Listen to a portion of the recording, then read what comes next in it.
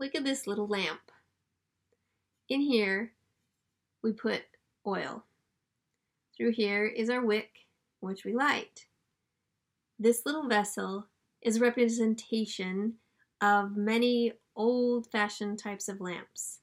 A little handle, a little light, and as long as you have oil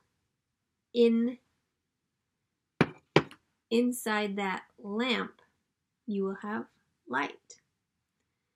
What am I talking about today? I'm talking about our fuel. What is the oil or the fuel that you add to your light? How do you do that? Every day within you, you have light, right? In order for that light to shine out, you must fuel it. How?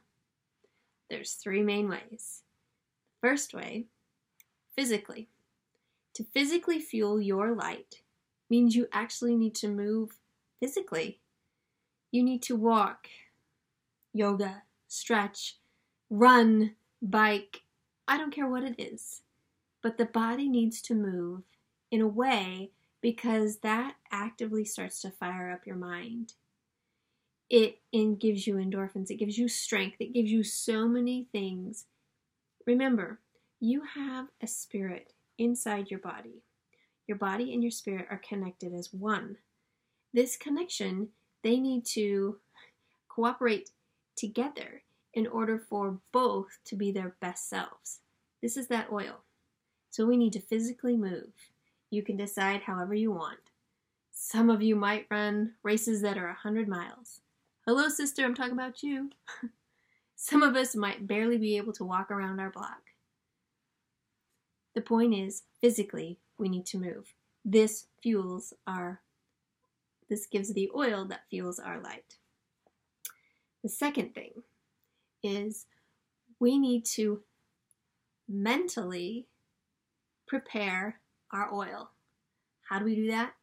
We feed our mind with awesome, incredible, I want to say, intelligence. So, good books, scriptures, good talks, audiobooks, whatever it is that you can get that's good in your mind and keep it there, even through some music, that fuels your mental abilities to stay clear. Seeing as you combine that with physical, it's even more clear. They are interconnected. So the first, physical, the second, mental. Good books, good readings, good listening to, good music. That is what fuels it. The third is spiritual. Now this spiritual growth and fuel is very individual. For me, it's definitely with my scriptures, through prayer, through attending my church meetings, through going and connecting with others. This oil lights my lamp and keeps the oil sustaining the light. You can decide how you want to do that in your spiritualness. So again, three things: physical, mental, and spiritual. How do you fuel your light?